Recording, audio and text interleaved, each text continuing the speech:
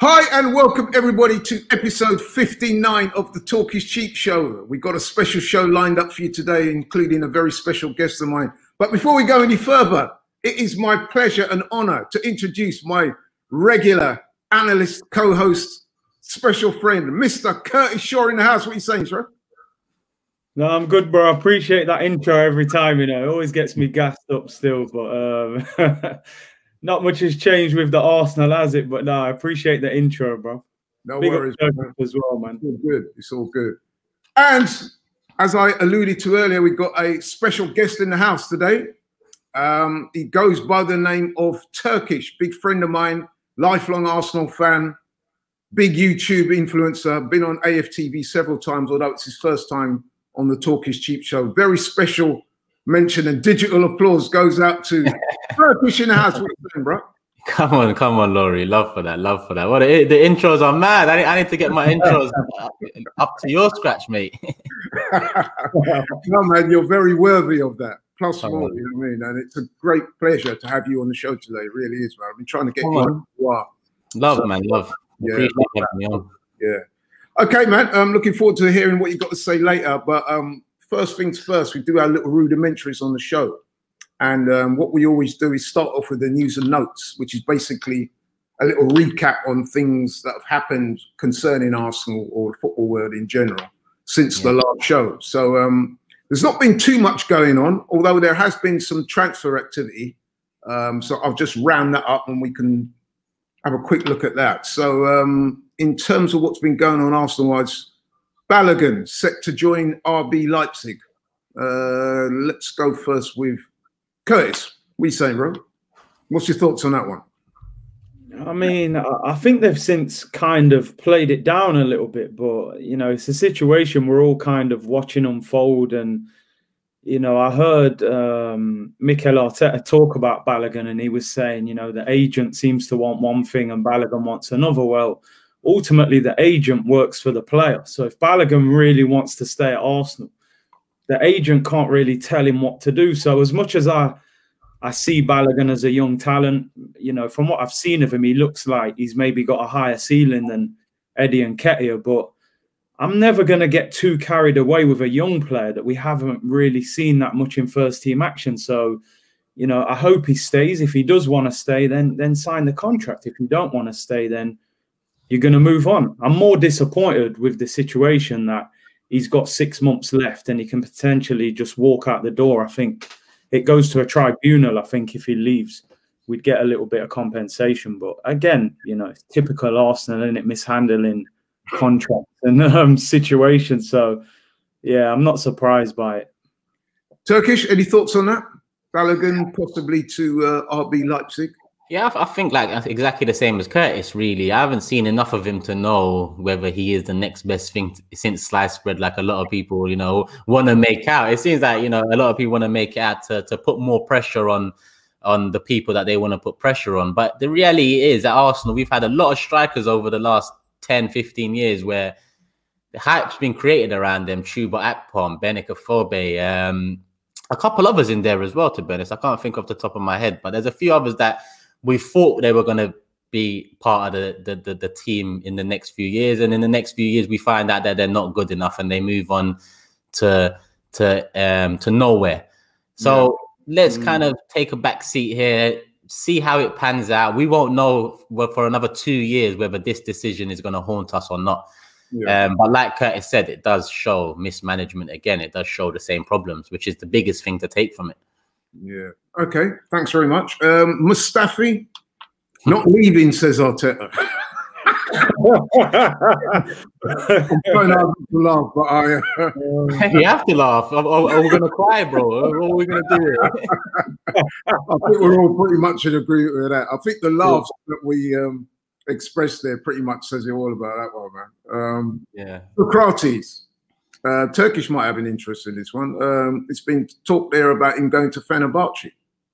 Yeah, there has been. I don't know what's going on. Like, if you ask me about all of this rumors around Fenerbahce in December, the Turkish league is currently, you know, going through some financial issues, and Fenerbahce are going through financial issues of their own. So to pull off the Ozil deal will be amazing for them. But I don't know how they're going to pull off Socrates and Ozil. But one thing about Socrates that I'll give him credit for is he wants to go and play football. Whereas the name you just mentioned, the name you just mentioned, he doesn't want to move anywhere. So I was going to ask you about him. Actually, we might as well just roll that into one.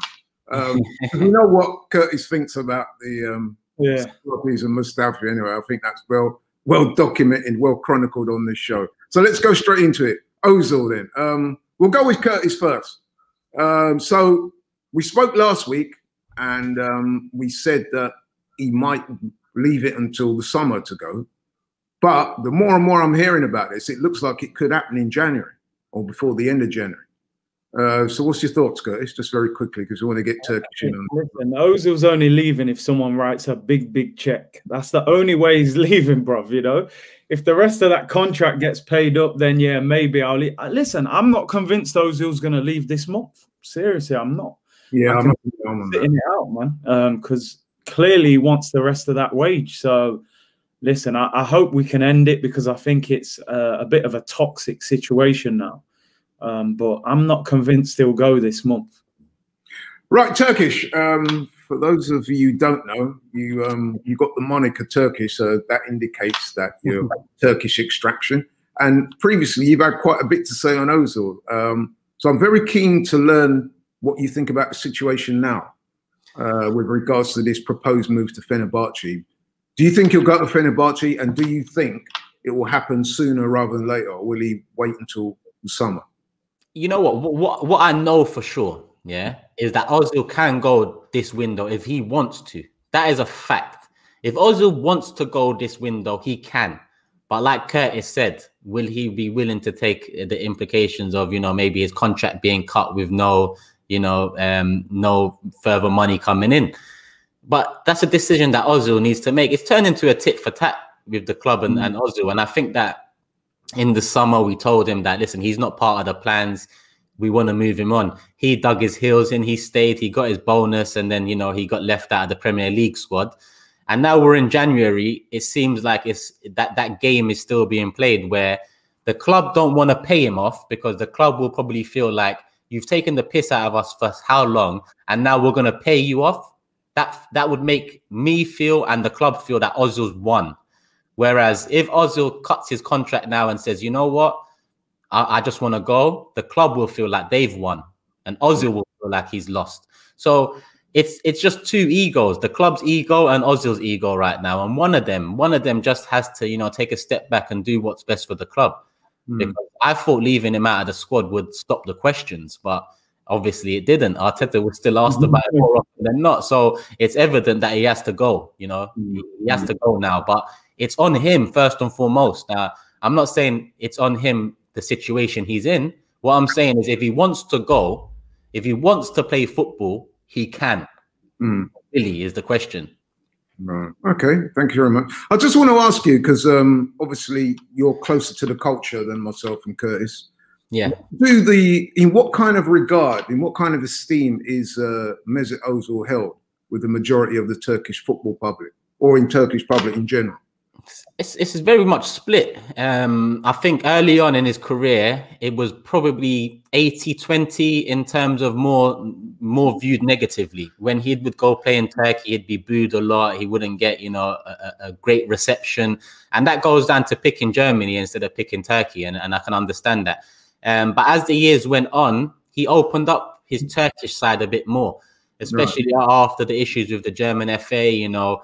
He's kind of lent on his Turkish side a bit more and brought that out. He had Erdogan, the Turkish president, as his best man. That's divided opinion in itself, because Erdogan divides opinion himself. So he's slowly but surely built up his rep again in Turkey. I'd say it's about 50-50 now out there. And Fenerbahce are one of the, if not the biggest club out there. So, you know, he's got a chance to rewrite some of the wrongs he's had over the last few years, and, you know, maybe finish up his career in a positive light. And I think the Turkish fans and Fenerbahce fans, obviously growing up my introduction to football. I had a lot of uncles, and I was a little one running around seeing my uncles wearing blue and yellow, big Fenerbahce fans, you know. So I've got a close bond with the club too. So from their side of things, they're very excited, very happy to have someone like that coming in. Is massive for the club, the brand, everything. Oh, interesting. The Turkish fans are very much split, and I think, you know, in the games you'll see that in terms of his reception. Okay. That's very interesting. Yeah, thanks for that. Yeah, good insight into what's going on over there. So just rounding off the news and notes for this week then, we've been told that Richard Garlick, I think his name is, the Premier League's director of football, is about to be appointed as Arsenal's director of football. Now, I've got to put my cards on the table. I don't know too much about this guy. Maybe you guys might be able to inform us more. Curtis, what do you know about him, and will this be a good appointment? I mean, at least the club are trying to make a move in that direction. Obviously, Huss Fahmy left the club.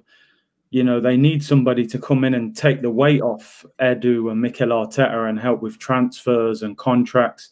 I heard he had a little bit of a tough time when he was at West Brom. I don't think he's got a great record there, but obviously he then went to work for the Premier League. And I think he's been brought in to try and be a middleman to kind of help relationships with the FA and the Premier League and UEFA and things like that. So, listen, I don't know too much about him, but let's hope he can come in and help. You know, that's all I can say, really. Yeah. Turkish, any views you want to put forth on that? I've done a bit of research on him because, you know me, I like to know who's in charge of the bigger decisions. No, very bigger picture.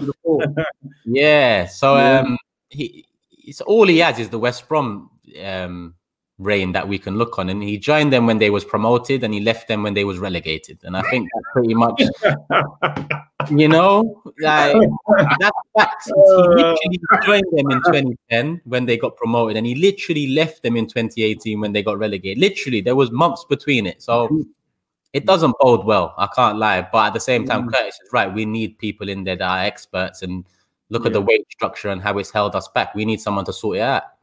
So I think it's fair to say, by what you've just said there, it's not the most illuminating of CVs. It's definitely not, bro. It's definitely not. Okay, thanks to you guys for that. So moving on then to one of our regular features of the show, which is to look at the last games since our last show. Now, since our last show last week, there's been 2 games Arsenal featured in. The first one was the third round of the FA Cup. Of course, Arsenal the holders, defenders of the competition. We were at home to Newcastle. I think it's fair to say it was a fairly lackluster game. We won it in extra time with 2 goals, one by a very good goal by Emile Smith-Rowe, one of the emerging stars at Arsenal, and then secondly by Aubameyang. He finished off a tap-in, really. It was good to see him get on the score sheet. Good to see Emile Smith-Rowe score, and of course, good to get the win. But apart from that, there wasn't a whole lot of positives coming out of that game, other than the fact that we got the win and we're through to the next round, where we will play either Southampton or Shrewsbury. So let's start with Curtis. Curtis, what was your thoughts on the game? Just very quickly, because we've got quite a bit to get through. I mean, yeah, it was just another one of them performances. It's not one that you're going to pull out at the end of the season and watch the highlights of it. But I mean, what can I say? What I don't like at the moment with us is the reliance on the young players. You know, I think when young players are kind of leading your team like that, it says a lot about the squad and the mismanagement of the signings. And, you know, we tried to rest a couple of them youngsters for that game and think, you know what, give them a day off. And in the end, we had to kind of draw for them to get us the victory, like get Smith-Rowe on, get Saka on. And that's worrying for me. That's worrying. You know, that tells me you can't even give a player a rest and get through the game. You know, Newcastle turned up with very little plan. It was just kind of get the ball to Andy Carroll and let's see what he can produce.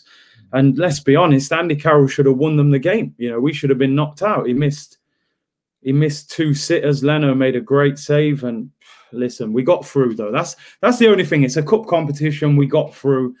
And, you know, we're in the hat. And but, yeah, the warning signs were kind of there in that performance. That's it, really. Turkish, you want to cook on that? Yeah, I mean, it's the performance we should be used to right now. That's the most common performance we've seen this season, you know.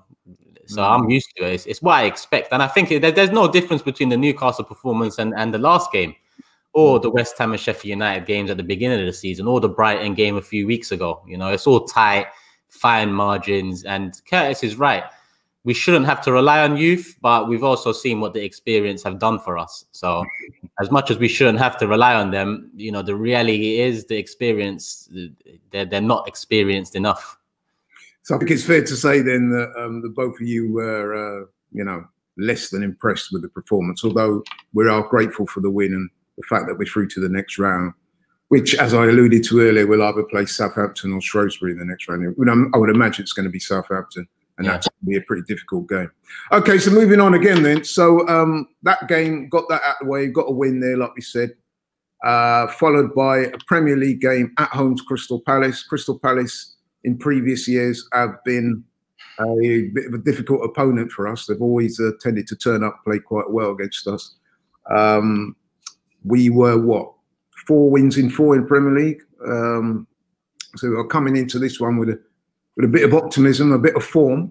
But unfortunately, the game didn't materialise the way we would have liked it to have gone. It was a pretty, again, lacklustre performance. Few highlights to speak of, 0-0 draw. And I think it's fair to say, man, that Palace probably had the better chances and could have won the game. Even though we had, you know, if we're going to go strictly by stats, we had more shots on goal and more shots on target. But I think it's fair to say it was a pretty uninspiring stuff. But we didn't lose. I guess that's the only point from it. Curtis, my man, what did you make of the Palace performance? Do you know what? It didn't surprise me, to be honest, because, you know, everyone keeps talking about this low block. This is the new phrase now, low block, low block. Any team that seems to come and put that kind of barrier up in defence, we seem to struggle to answer the question. And again, that's, you know, this is where I ask questions of the manager and the system. You've got to have more than one way to open up a team. People keep saying, you know, we need this creative player. We need to go and sign Buendia, this, that, the other. One player, I don't think, changes everything in our team like that. It's not, no disrespect to Buendia, but we don't know how good he's going to be. He's not an international. He's in the Championship. It's not like when United signed Bruno Fernandes. He was a top level player already. So, you know, it was a bit of a toothless performance. And there's more questions than answers. Let's just put it that way. You know, again, I'm looking at Aubameyang. It was a strange performance from him. You know, he's kind of playing like a winger. You know, I see him putting in crosses with his left foot.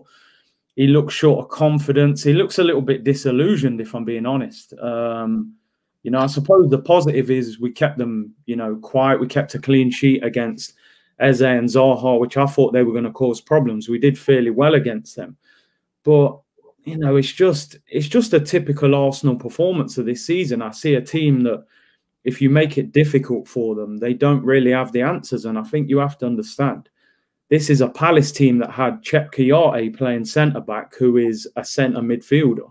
They had Joel Ward at right-back, who is originally a centre-back. You know, you saw when Aubameyang knocked the ball past him that time and sprinted away from him. I didn't think Aubameyang still had that pace. But the first thing I would do as a player, if I knock the ball past the defender and I outrun him like that, I'm doing that 7-8 times in the game. I'm going to keep running him. Aubameyang's getting the ball and passing it back to Ainsley Maitland-Niles. And I'm like, bro, we ain't give you 370 grand a week to pass it back to the fullback. Go and run at the man. Try and score a goal. So, listen, it was, and you got to remember, this Crystal Palace team conceded 7 against Liverpool. So, you know, if you move the ball well enough, you can open that defence up. So, listen, I think it was 2 points dropped. I think in the end, we were probably quite lucky to get a point. So, yeah, I wasn't happy with the performance, and it kind of summed up the season. Yeah, I think that's a fairly accurate summarization of the game. I mean, the things that glared out to me was the lack of creativity, the slow build-up in the play, and we were predictable, and it made Crystal Palace's job of defending pretty much very easy for them, really. We didn't really test them. I can't remember the Palace keeper making a meaningful save, especially in the second half. No. So, yeah, it was very lackluster, very disappointing. Turkish, what was your thoughts on that, bro? Same. That's 2 0-0s in a row when you really think about it. You know, it's 2 0-0s at home in a row. And on the positive side, you can say, all right, the organization and defense and the structure is back, and it looks a bit more solid again. You know, it looks like we can, you know, rely on them a bit more over the last few games. But we've seen before how quick that can change. I can't really criticize Arteta for yesterday or for what's happening, because we're 2 weeks into the window and he told us Edu's got the plan, and here we are, you know, with nothing so far. And you know, we need something, and I know what Curtis is saying, because one player doesn't fix it all, but you have to start with one player, you know. And Buendia or someone alike, you know, they might not be the finished article, they might not be the man that Bruno Fernandes in terms of what he's done, but it might take the attention away from other players. And at Arsenal right now, it's so easy to set up against us because our threats are so minimal that you mark you mark Emil, you mark Saka, and you nullify Tierney, you pretty much, you know, have done the job, because centrally we're so poor that we've got big problems. So I think that we need to do something. But Palace came, set up shop well. They should have won the game. You know, Laurie, you said that, you know, Guaita didn't make us. I didn't even think he made a save in the first half either. You know, I don't remember a save he made. And I think the most significant save in that game was definitely made by Lena from Benteke. Again. But what I want to do is I wanted to, and I'm going to conflate this, and it's going to become our main discussion, to talk about how we move on from here. So right about now, we're 11th in the table. We've acquired 24 points. We played 18 games, won 7, drawn 3, lost 8. So we've actually lost more than we've won so far. But we're actually round about the halfway mark in the season.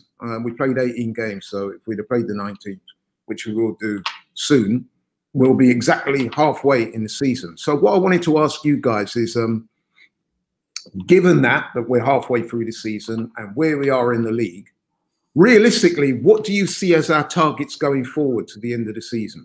And I want to start with, let's start with Turkish on this one. So we're 11th in the table, and we're some way off the top 4, although, you know, it has been pointed out to me that we're 6 points off the top 4 places.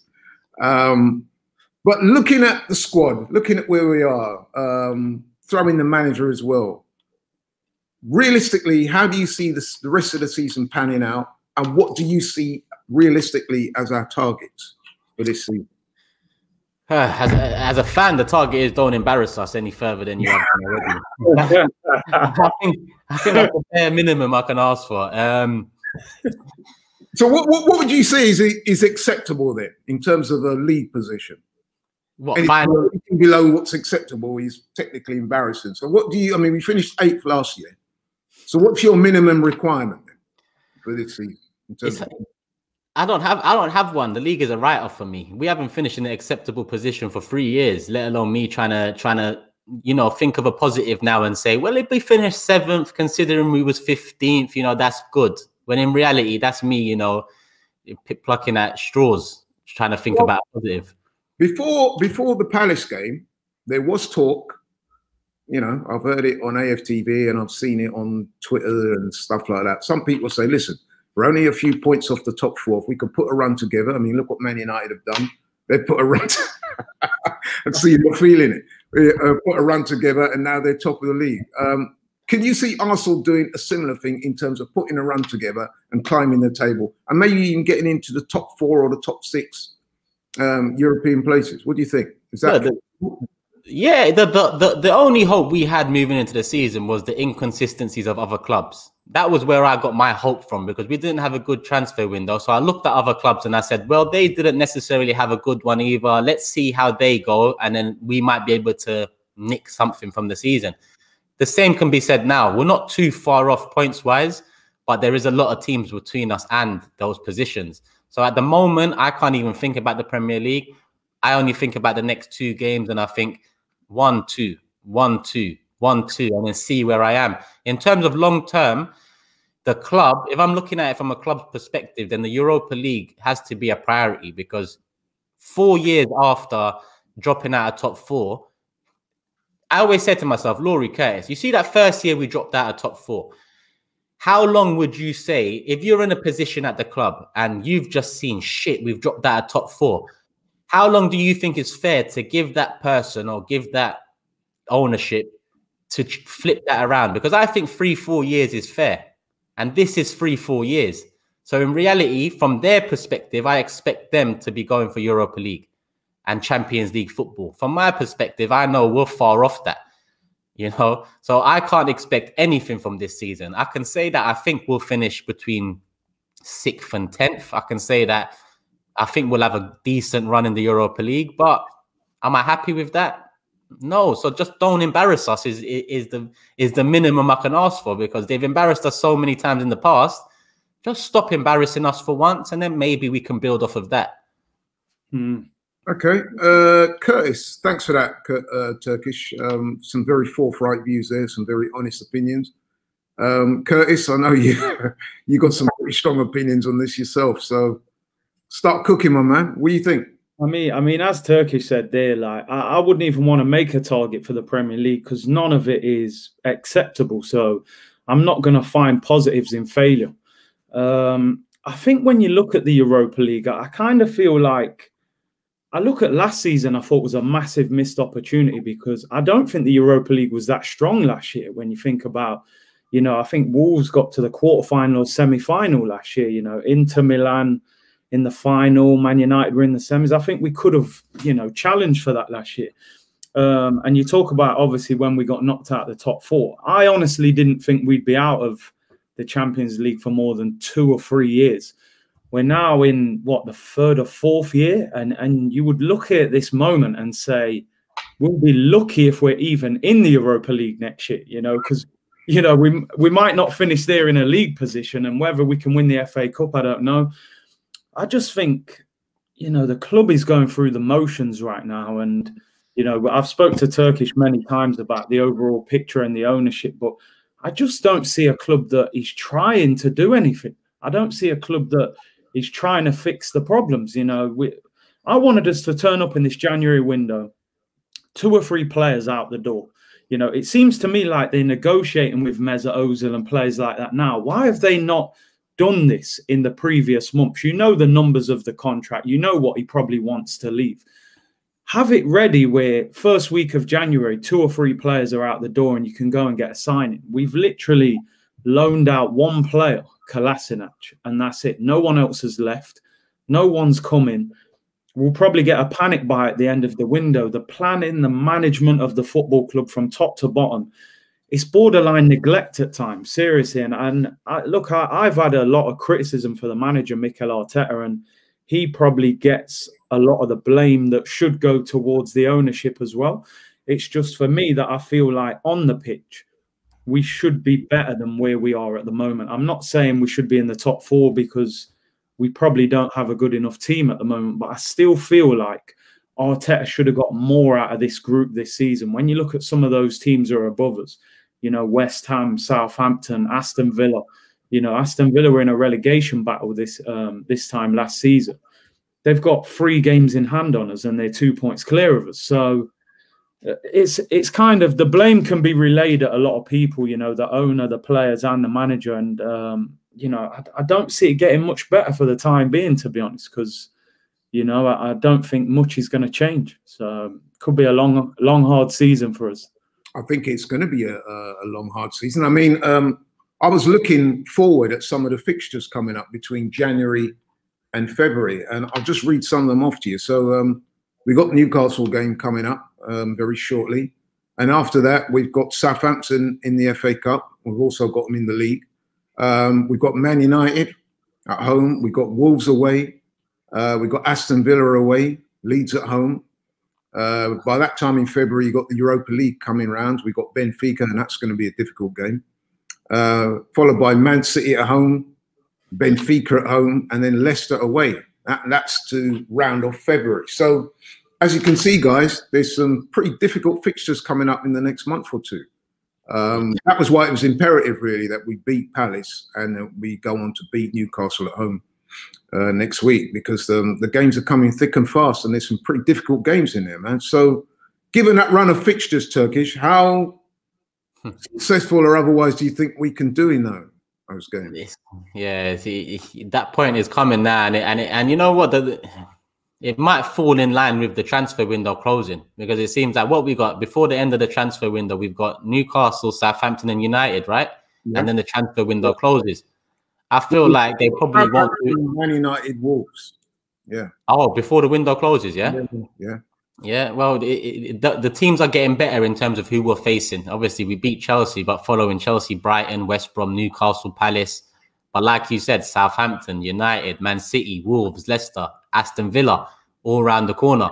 I think we might as well brace ourselves for what we saw between November and December, because it's going to be similar.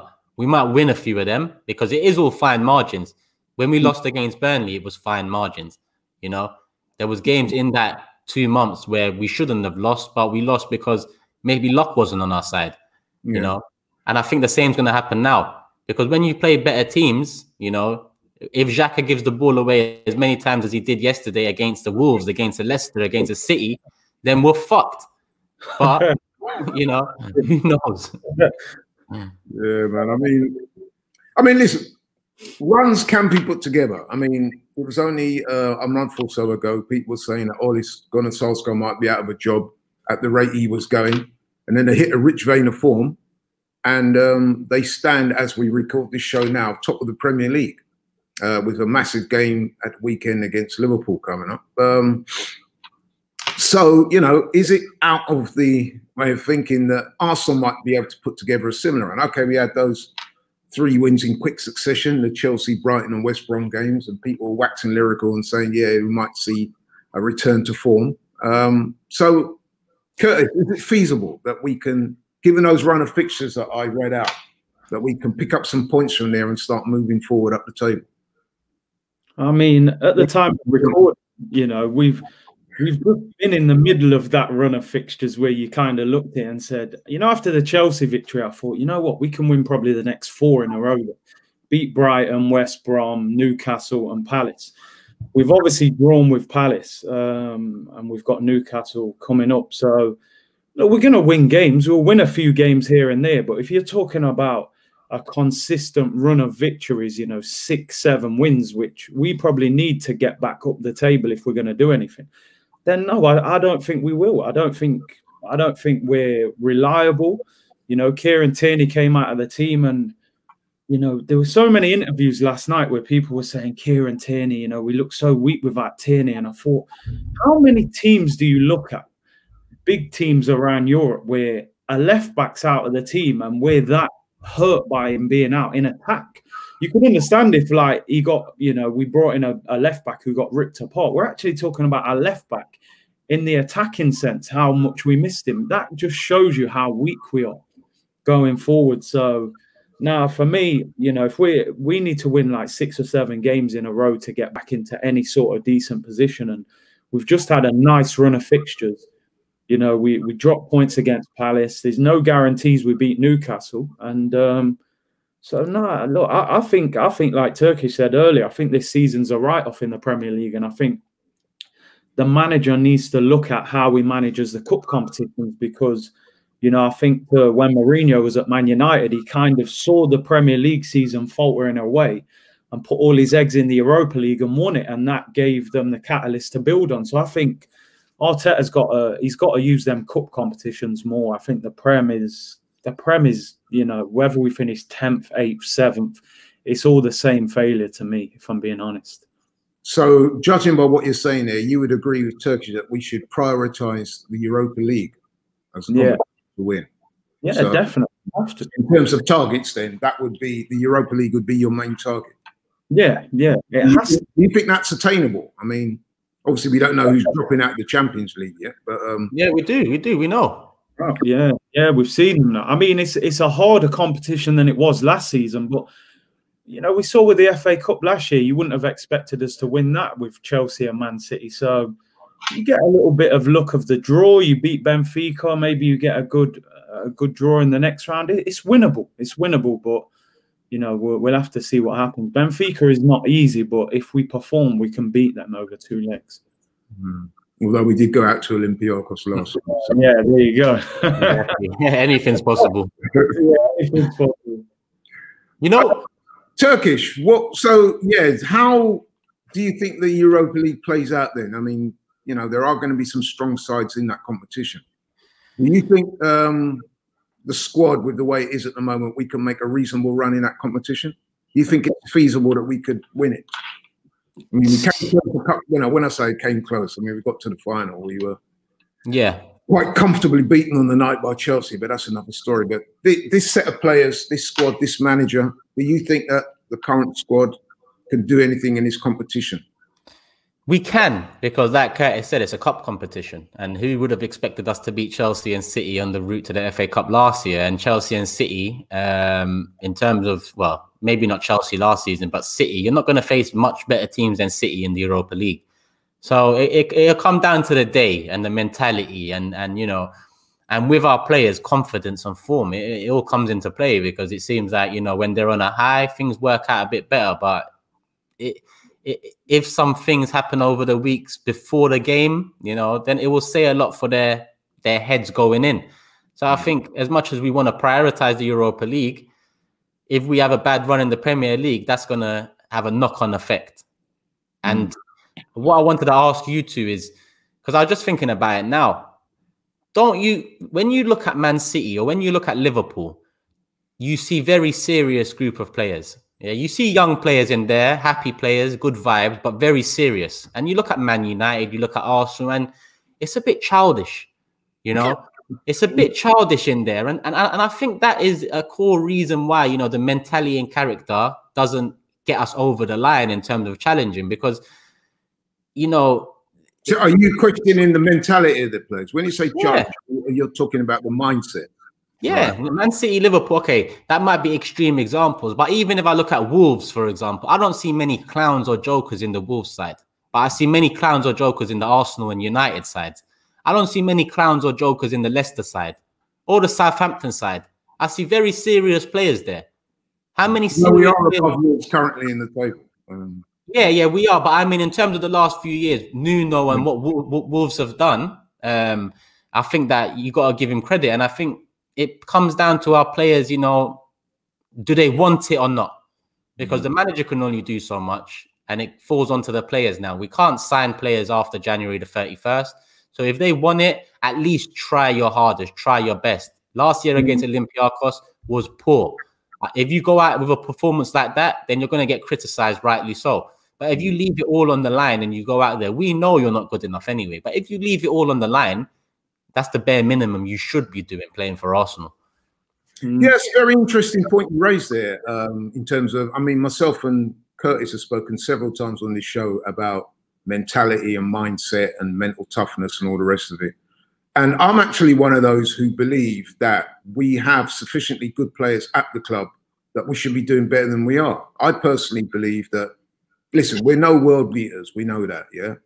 But I think 11th at the moment in this league is underachieving. That I honestly think that. I think that we do have some very good players. Okay, the confidence is not great at the moment. There's lots of form, you know, your Aubameyangs and people like that. Pepe's not really shown what we know he's capable of or what we think he's capable of. And there are one or two others in that boat. But I think that the manager should be getting a bit more out of the players. Do you not think that, Turkish? Well, we're 11th now, and at the beginning of the season, when people asked me where we would be finished, I said 5th to 12th. So we're roughly in that. We're roughly in that zone. So I can't over criticize. Should he be doing better? I can't even say that for sure, because I've lost hope in a lot of these players. There's 32 players on our books, including the people on loan. When I go through them, I'd only keep 11 of 32 players. That means 21 players are either not good enough, they're tried, tested, or failed, or their contracts are coming to an end. So I really can't start judging any manager accurately until the manager is given enough. Listen, the problems at this club right now, they're in Edu's hands and in this Richard Garlick's hands. I don't see it as in Arteta's hands. Arteta's the manager. Edu and Richard Garlick, they're the ones behind the scenes now that should be doing business right now. I don't care if he just walked through the door. I don't care if he's coming next month. Edu's had the plan for a while. Arteta, I can judge him and I can be critical, but it wouldn't be fair because he hasn't been given a fair chance either. So am I happy with Arteta? Not so much, but has he been given a fair chance? No. So I don't know how to play it. You know, it's a bit difficult. It wouldn't be fair for me to completely, you know, judge Arteta on what we've seen this season. But it would be ignorant of me not to say that there are some concerns there that he is becoming part of the problem. It's still very much in the air to see. Yeah, sure. Good response. Curtis, same question to you then. Do you think that the manager should be getting more out of these players, and can he get more out of these players? I mean, yeah, I think he should. I think I don't think 11th is where we should be. And Turkish makes a great point there about, you know, the seriousness on the pitch, especially when you look at Man City and Liverpool. And to me, I think that comes from the managers. You know, you look at Pep and Klopp, two great tacticians, but very serious. They're there to win. You know when them guys step through the door, they're not there to try and, you know, just have a jolly up or figure things out. They're there to win. You mentioned Man United and Arsenal, where there are a few people there who are not too serious. And again, I think that comes from the managers. And I think this is what I go back to. I think Arsenal needed to bring in a winner as a manager to try and eradicate that soft, weak mentality in the dressing room that you can just mess about. I always said, you know, Arsenal are like a group of naughty school kids playing up the supply teacher. You know, they needed a proper leader in there. You know, you look at Carlo Ancelotti at Everton, a proper manager.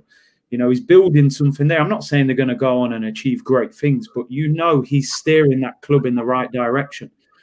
I just genuinely look at Arteta and I see a manager that is figuring out the job. And that's not his fault. We knew this was going to happen. But the question is, how long will it take him to figure out the job? Will he ever reach the level that we are required to reach? And do the board take him serious enough? You know, are they looking at him going, listen, man, just tell him to get on with it. He's lucky to have the job anyway. You know, we're not spending money. If you had a big manager there right now who's won Champions Leagues, won titles, and he's going to the board, there's going to be friction in the boardroom, which is probably a reason they never appointed a Mourinho and Allegri and Ancelotti, because they didn't want that kind of friction. So to me, listen, I'm not convinced by the manager. I'm not, but I can't blame him fully. I don't think he was prepared to take the job.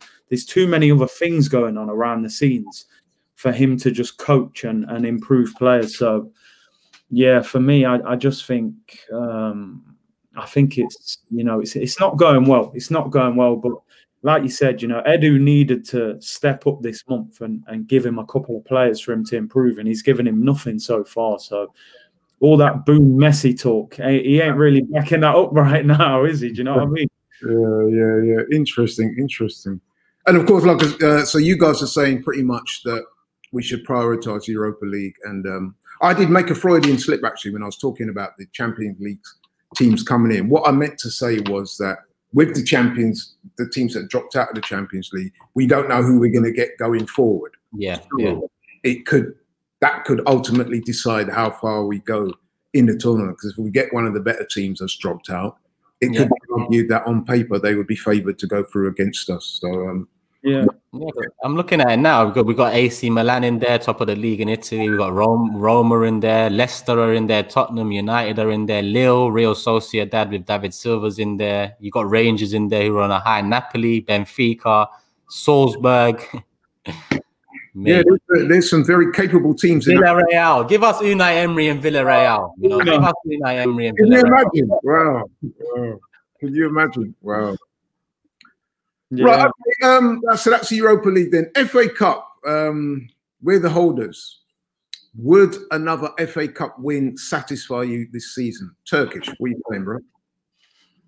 Trophies are always satisfying, but it's not enough. It's FA Cup has never been enough, and it won't be enough. But I'm always satisfied by trophies, because I look at it like this, Laurie. As much as, listen, last year there's 3 teams in England that won a trophy: Liverpool Premier League, Man City League Cup, Arsenal FA Cup. Yeah, so for all the banter and all the laughs and vibes that Chelsea, United and Tottenham fans got from 2020, we got a trophy. We got something in our history books. Top 4 doesn't give you anything but entry. Banter doesn't give you anything but a quick laugh, you know. So trophies are the be-all and end-all, but we've won 3 in the past 6 years and it's done nothing for us in terms of progression.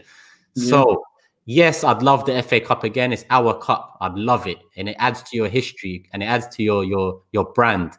Well, we're the record holders of that competition. Yeah, yeah. But I wouldn't be satisfied by it alone. No, definitely not. And even if it got you into the Europa League for the following year, you still wouldn't be happy with it? Ah, Laurie, Europa. If we don't get into Champions League next season, then we need to drop Europa League out. Would you rather drop out of it, yeah? Yeah, 100%. 100%.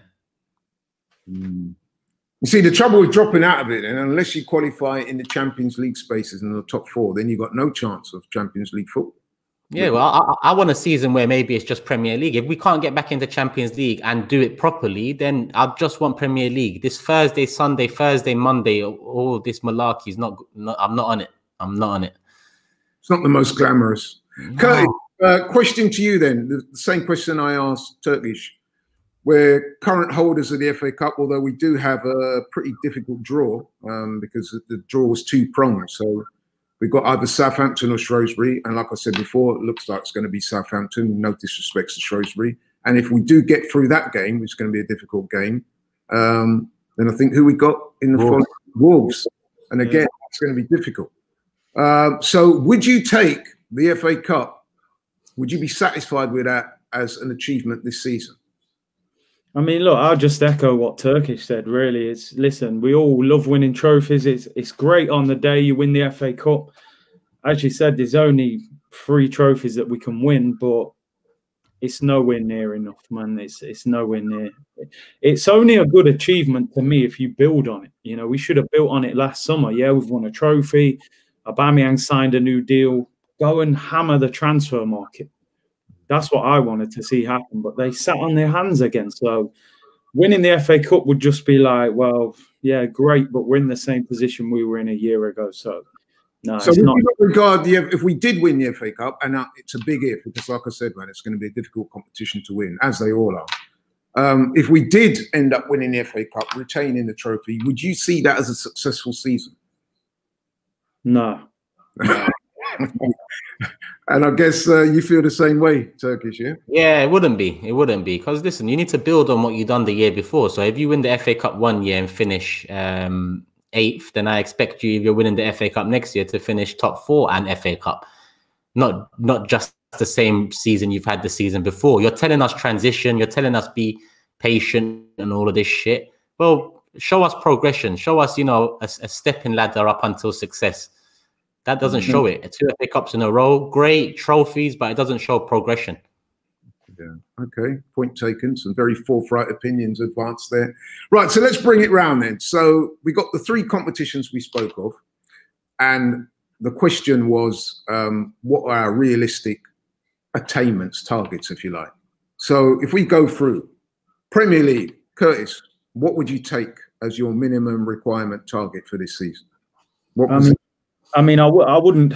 It's one of them, innit? I want a top 4, so, and that's not going to happen. Anything out of that is failure, innit? I don't know. Like, so it's top 4 or nothing for you. Yeah, I mean, listen. Maybe if we get top 6 is something, but I can't. I don't even think we'll get top 6. So anything outside of that to me is just ridiculous. What do you think we'll get? I mean, we're halfway through the season. I'm not even sure we'll get 8th. I think maybe 9th, 10th. 9th, 10th. Turkish, what are you saying? Premier League? Yeah, I think what you just said is bang on. Top 4 or nothing. I can't say 5th will make me happy, content, sick. Nah. Top 4 or nothing. Right, okay. And then we've got the Europa League, which all the guys agreed should be our main priority for this season. Yeah. Curtis, Europa League, realistically, do you think that we can do something in that competition? You know, get to the last stages, get to the final, win it. What do you think? I think we can, but it'll be difficult. But maybe the cup competitions will suit Arteta more, you know, having seen the FA Cup run. I know he failed ultimately in the Europa League, but that's his last saving grace for me this season. If he wins that Europa League, I'll put both hands up and say you've pulled it out of the bag still, you know what I mean? So we can win it, but will we win it is a different question. And same question to you, my friend. Turkish? Yeah, you can't tell, Laurie. You can't. I mean, look, we've beaten Napoli, we've beaten Valencia, we've lost to Olympiacos in the Europa League. So we can. And looking at the teams I just mentioned, as off-putting as a lot of them are, they're all winnable too on our day. You know, but we just don't have many days. So I think we can do it, but it's the luck of the draw for us. We have to have luck on our side. Right. Okay. So I wouldn't say you're overly optimistic there then. So, okay. So those are the three major trophies. You're saying the FA Cup were pretty much not disregarding it, but, you know, we want to see something else other than the FA Cup. The Europa League is going to be the main priority, you said. But you're not wholly confident of winning that, although you think we are capable of putting together a good run. And then, of course, the Premier League, you pretty much agreed that the top four is not going to happen. Even top six is unrealistic. And you're looking at a 9th or 10th place, which would be, if we did finish 9th or 10th, a position or two below what we finished last season. So ultimately, based on the discussion, I have to say that the outlook is quite bleak, really, doesn't it? Mm-hmm. It is. And that's where we find ourselves at the midway point of the season. But again, you know, football is a funny game. As I said before, you've seen what Man United have done recently. They've put together a run of good results at a time when they first started the run, there was talk that the manager might be sacked. And he's gone on this good run and he's seemingly turned things around. So you never know. And listen, we're in the middle of COVID. The COVID pandemic has wreaked havoc with football, as it's done with a lot of other things in life. And even the dynamic of home and away fixtures has totally changed now. So it's making it a lot harder to predict games. So, for example, our game against Crystal Palace was a home game, but really and truly that was neutralised because there's no fans in the stadium, and the conditions and the dynamics are such that home games this season don't really operate the way home games would have done seasons in bygone eras. So there's still a lot to play for, man. I don't want to be end the show on a totally negative. Blame Arsenal, Laurie, because they're the reason you have to. Well, listen, man, we're all hoping that the manager and the players can turn things around. I'm sure they're all trying as hard as they can. It's just if we can get the performances improved and raise the levels of confidence and see where we go from here. Okay, thanks very much for that, guys. I just want to. Sorry, just a quick one. No, I'm gonna come back to you. I'm just saying that we finished that segment of the show. Oh, okay. One of our regular features is the Ops of the Week, where we look at Arsenal's next game, which, of course, as we alluded to earlier, is the Newcastle game. And I was going to ask you for your quick predictions on that game. We'll start with you, Turkish. You've got Newcastle coming up in the league. We've beaten them in the cup, although some would say rather fortuitously beat them in extra time. But we got them in the cup. Newcastle has to be said, they're not in a great run of form. And they tend to set up quite, say negatively, but they're not going to go for it. Let's be honest. Rigid. So that's one game. What do you think? They just lost to Sheffield United as well. Sheffield United's first win of the season. So they're coming off the back of an FA Cup exit. Sheffield United loss. So really and truly, we should be able to handle them. I expect to start Emil, Smith-Rowe, Saka. I think Tierney. I just read some good news on Tierney, so he might be back in that game. Martinelli, apparently he's back. So I think we've got enough in our locker to dispose of them, but it will be tight, maybe a 2-1, 2-0. Yeah, okay. Curtis, Ops of the Week, Newcastle. I'll go 2-0. I'll go 2-0. Gabriel, Partey, if Tierney's back, Martinelli back, that puts us pretty much at full strength. So yeah, I think we'll beat them. I think we'll beat them 2-0.